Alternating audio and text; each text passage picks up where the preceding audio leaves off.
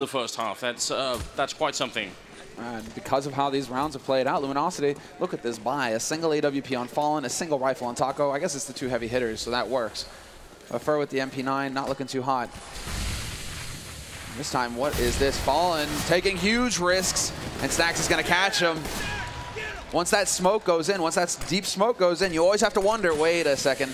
Well, I mean, it's also just, again, they've been very, very aggressive. I think VP, they've started to become, you know, just a little paranoid, but it's justified given how much aggression has been coming out from the Brazilian side. Fur is going to go down very early on, and Pasha actually securing the entire B bomb.